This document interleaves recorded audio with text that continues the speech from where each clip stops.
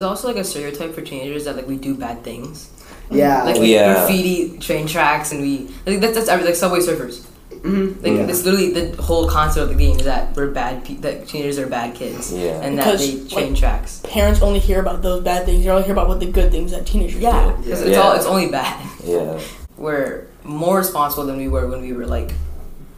Yeah, because our brains are more developed. Like it takes a ton of time for our brains to develop. And one thing that we were talking about in health class is that your decision-making part of your brain is actually the last part of your brain to develop.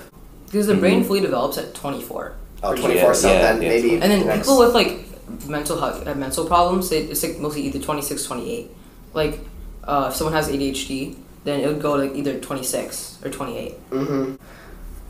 I suppose that's another stereotype, like, people who are affected by... mental illness, like ADHD or like I have dyslexia and everyone thinks that I don't know anything. Yeah, like people think you're not as smart as them, or like think but I'm you smarter, can't write. much smarter than them. Like you're not as good as them. Yeah.